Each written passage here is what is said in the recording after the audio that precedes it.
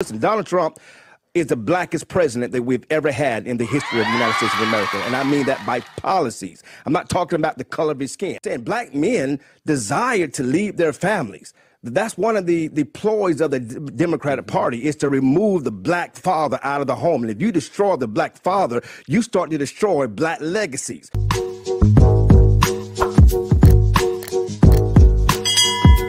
Hey, welcome back. It's your man Wise, and today I have a treat for you all. We're checking out another video from my guy over at the Drinking Gourd. I'm not even going to tell you the title. I know y'all seen it at the beginning. This is going to be fire. If you haven't already, please go over to the Drinking Gourd, subscribe to that brother's channel, man. Like everything, go watch everything. That brother's content is phenomenal. Before we get into the video, please make sure that you like, share, and subscribe to the channel. Drop me a comment down below. I appreciate all the love and support. AskWiseToday@gmail.com is the best way to get a hold of me. And before we get into the video, we must have a word from our sponsor, Childlight Candles.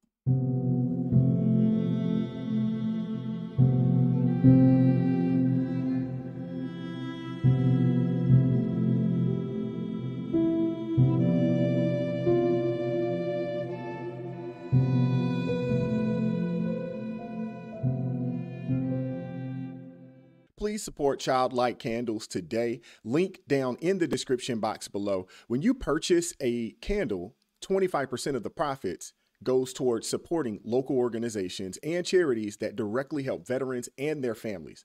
Childlight Candles is a veteran-owned organization. Get your Childlight candle today. Childlight Candles, fragrances lit for the kingdom. Now let's get into the video. Trump is the blackest president that we've ever had in the history of the United States of America. Please, no! That's right, he said that. And we'll get back to the full context of that statement later. Hi, Asagai from Drinking Gourd. Today we're going to see two sides of the same speech. Trump spoke at a Black Conservative Federation meeting in South Carolina. He was speaking about his rise in popularity among black voters. Here's some of what he said. I got indicted for nothing, for something that is nothing. They were doing it because it's election interference. And then I got indicted a second time, and a third time, and a fourth time. And a lot of people said that that's why the black people like me, because they have been hurt so badly and discriminated against. And they actually viewed me as I'm being discriminated against. It's been pretty amazing, but it possibly, I don't know, maybe there's something there. This is how many Democrats view this statement. That's probably one of the most racist comments he's ever made. His feeling that because he's being indicted and because he's being prosecuted for things he did, whether they're deemed illegal or not in a court of law, he's making, so what, we've all been locked up, we all have a mugshot, we all fall into this bucket of indictment, and because of that, we should feel closer to our overly indicted president. These people were going to be upset no matter what he said.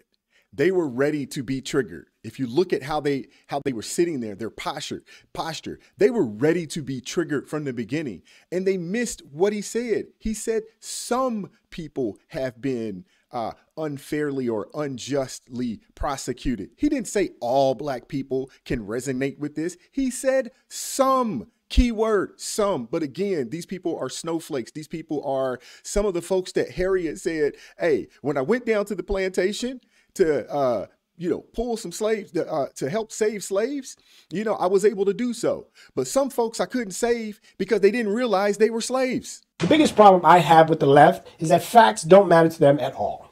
Trump said those who have been discriminated against by the legal system, not everyone or every black person. Tell me, where did he lie? Because for 400 years, there's been a two-tier justice system to black men, particularly to black men, right? Black men have been fighting the system. And now we see, and I hate to hear people like Reverend Sharpton and others who are denying the fact that black men are seeing themselves in Donald Trump. They see that there is a real two-tier system, and they are saying, hey, that's been happening to me. Hey, that's been happening to my uncle. Hey, that happened to my father. Hey, that's the same thing. And if they're doing it to Donald Trump, then my God, we have no chance in America. Absolutely. And that was the thing. Now, if a liberal said something along those lines, if a Democrat said something along those lines, which we know they have, it's okay. They can push the victimhood or oppression. It's got to come from them, though. It's got to come from them. But the fact that this is happening to President Donald Trump, and you got some brothers out there that it really resonates with because they feel like they've been unjustly punished and unjustly treated within the two-tier justice system that happens here in America, these people feel a certain kind of way about it. But I promise you, if it was this guy, I think his name is Jason Johnson, if he said it, they would champion it. If it was Joe Biden got up there and said it, if it was Andrew Gillum that got up and said something along those lines, Charlemagne the God, if he got up there and said something along those lines, they would champion it and say, right on, brother, you're right. But because it's President Donald Trump, these people were ready to disagree with everything. They were 100% ready. These are handpicked people, handpicked. I'm sure they were polled. I'm sure they were surveyed and questioned. They are suffering from some real Trump derangement syndrome. And they made sure they put all of the people, all of the TDS members on this panel. There's no free thinker a part of this panel watching this. Let's keep going. The real irony is that Joe Biden's crime bill in the 90s locked up millions of black men. Also, how ironic that Trump freed Kodak Black for the same crime that Hunter Biden walked away from. But that isn't all that Trump said. Not only did Joe Biden implement the 94 crime bill, he implemented the 86 and 88 crime bill. He's the reason why brothers was getting 5 years for a dime-sized piece of rock. He's the reason why. His policies actually exacerbated the problem. You know, the whole premise behind it, or, I guess the thought process was, hey, we'll just lock them up. There was no talk of treatment, at least for the people that were addicts. Now, I understand the dealers. I also understand the people that committed violence during those timeframes. Those people, the book needs to be thrown at them. But there is a plethora of people that have spent decades upon decades in prison for a small piece of drugs when they probably should have been given some form of drug treatment program. But because of the mandatory minimums, and it gave the judges no discretion, they had no choice. And Joe Biden implemented that law. And he's actually bragged about it. He was the one working with Strom Thurmond and Senator Byrd on crafting these very, very harsh penalties.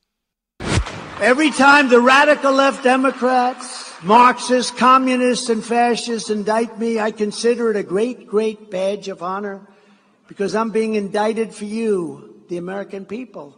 I'm being indicted for you, the black population. I am being indicted for a lot of different groups by sick people. These are sick, sick people. The truth is that the justice system has been weaponized against anyone who opposes the Biden administration. I just think it's very insensitive and kind of insulting to say that, or to imply that, I'm a criminal, so now the black people can relate to me or I can relate to them. I think that's, and I like TC says, I don't take much of what he says seriously. I just think he'll get up and say whatever comes to his head, and he'll get away with it, and nobody will really hold him to task for it. See, these are the weak dudes. These are weak men. He's not a free thinker. He doesn't have his own mind. Again, President Donald Trump said that he is being indicted for the American people, for the black population. See, what they won't tell you is that the left, they want to rip up the Constitution. If they had it their way, they would weaponize the justice system against all of their political opponents.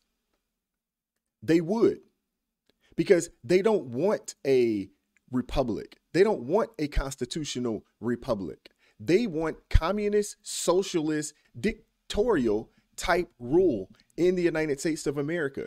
Why do you think the Gavin Newsoms are so chummy with countries like China? Why do you think Joe Biden and his son has multiple under the table backdoor business deals with China and countries like Ukraine? Why do you think they have these? They would like to implement those same policies right over here. They do not want a middle class. They want a class of haves and have-nots. They want a class of very wealthy elites and poor people, where the wealthy elites control everything. That's their preference. It's unfortunate that these brothers, they can't even see it. They don't understand it. See, that's what I'm talking about. It's people like these guys that have been voting against their own interests, and they don't even know it. They have no idea what they've been voting for. They have no idea. All they listen to is MSDNC and the CNN propaganda machines, and they've been brainwashed to believe that what those people are saying is true. And I would put any amount of money on it. They have not taken the time to do their own research about the party that they are supporting. Isn't that the whole reason why you're here? This is in-depth analysis. How about another perspective? I mean, Donald Trump says, listen, I'm not coming to fight for no one race. I'm not coming to raise up one particular race. I'm not fighting just for the black community. I'm fighting for anyone, any race, anybody that is an American citizen, that if the tide rises, all of the boats rise with them. And that includes those in the black community. And black people are saying that. They're tired of Democrats' lies and constantly promising things that never comes to pass just by simply supporting the Democratic Party. Donald Trump is changing that. As you can see, there are clear reasons for the gain in popularity, but the left wants you to ignore them. Absolutely. Absolutely. The left, again, I keep saying this. I've said this in a multitude of videos. The left, they're nothing but grifters. All of them, from the media to the politicians, they're all grifters. They come with hope change. They come with lies.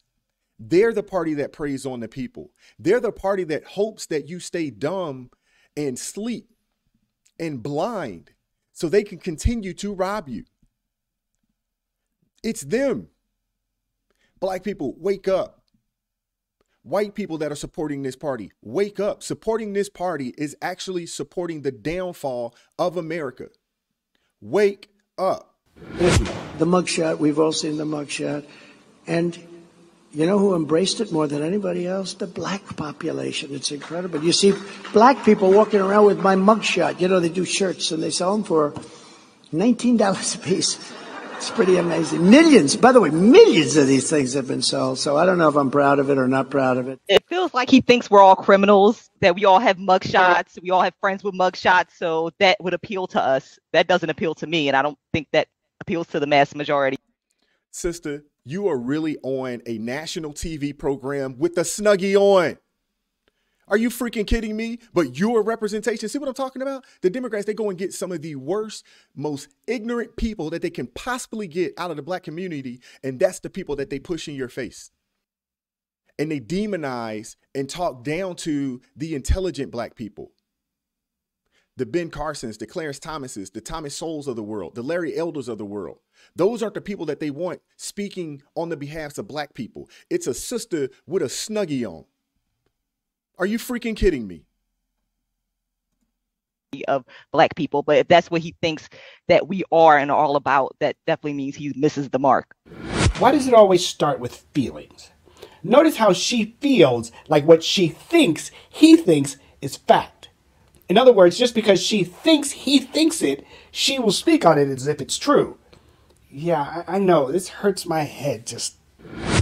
I know what real racism is, and it's most definitely not Donald Trump. But the reality of it is, there is a higher crime and violence amongst our people. There is a higher crime of us, black community, in prisons. And it's not because we're just black. It's because of a lack of opportunities that when you have people like Al Sharpton who are constantly speaking race and race baiting and focusing on emotionalism and not policies, then you're going to continue to get the same thing that we're always getting. And that is people who are fighting emotionalism and not dealing with policy.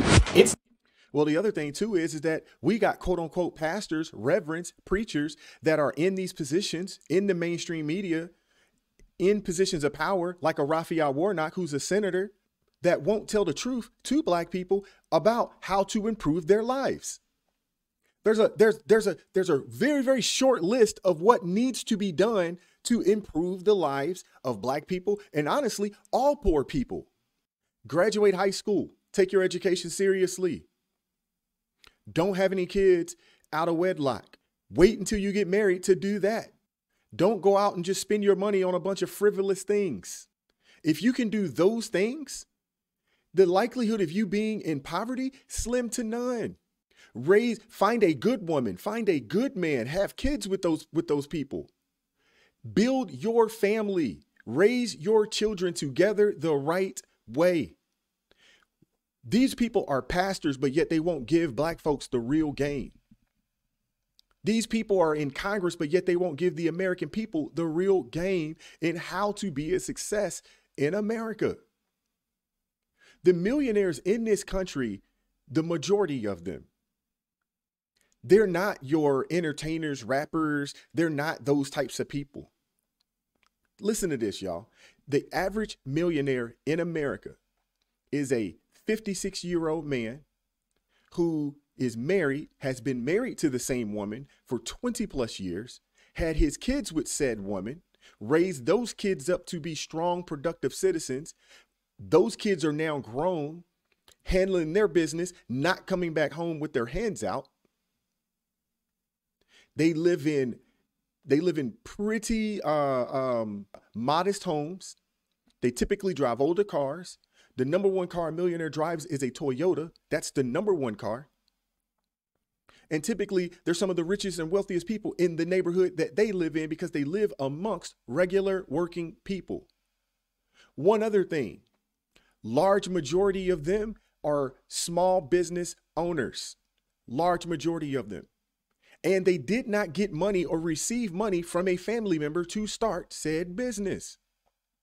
That's who the millionaires are. So if we know who they are, there's a book by Thomas J. Stanley called The Millionaire Next Door. If you haven't read it, it's free on YouTube. You can listen to it for free. It will give you the blueprint to who these people are.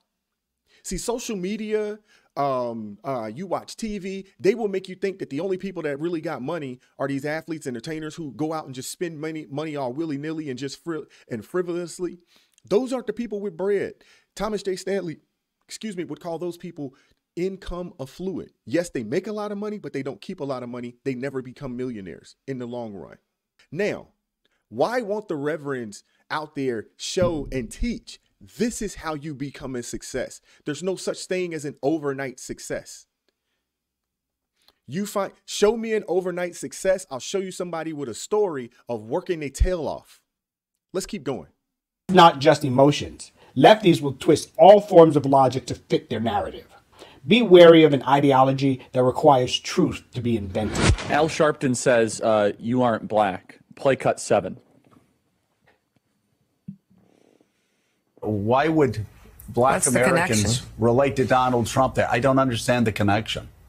Well, first of all, let's be clear. Donald Trump is using the stereotype of blacks being criminals, and therefore we would gravitate towards somebody in a mugshot. But now he's a symbol of being persecuted. He's being persecuted by black prosecutors, a black woman judge in the federal court in Washington, D.C., and any shameless blacks that are standing there applauding him needs to check the facts.